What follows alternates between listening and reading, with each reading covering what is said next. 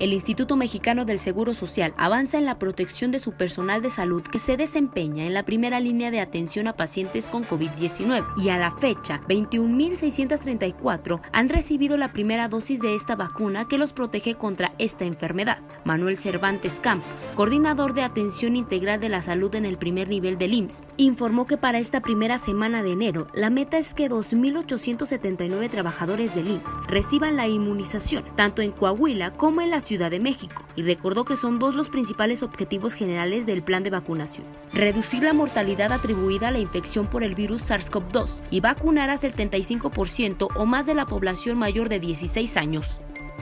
Cerca de 40.000 mujeres recibieron más de 62.000 servicios como parte del compromiso de las instituciones públicas que integran la Ruta Única de Atención a Mujeres Víctimas de Violencia. La titular de la Secretaría de las Mujeres, Adriana Rivero Garza, refirió que de marzo a diciembre de 2020 hubo un incremento del 61% en los servicios de atención en trabajo social, contención emocional, asesoría jurídica, terapias psicológicas, representaciones legales, acompañamientos, planes de seguridad y resguardos. Sin embargo, los meses con mayor incidencia en casos de violencia fueron junio y julio, cuando la atención aumentó hasta el 135%.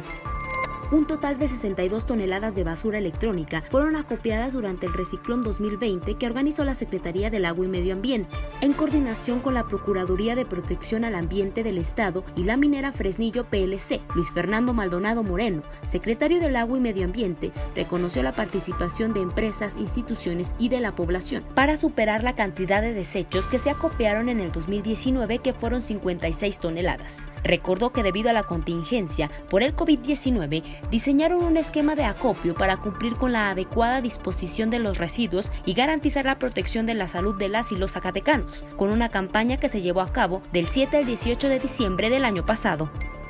Para mayor seguridad y certeza jurídica en las escrituras o testimonios notariales que la población requiere, el gobierno de Zacatecas implementó nuevas medidas en el papel que las contienen, las cuales no generarán un aumento en el costo de expedición. El coordinador general jurídico del gobierno del estado, Federico Carlos Soto Acosta, destacó que las medidas que contiene el papel para la expedición de testimonios que emite la Dirección de Notarías son película de plástico para proteger contra líquidos, líneas laterales con la leyenda Dirección de Notarías, marca de agua visible a la luz ultravioleta, grosor especial, entre otras.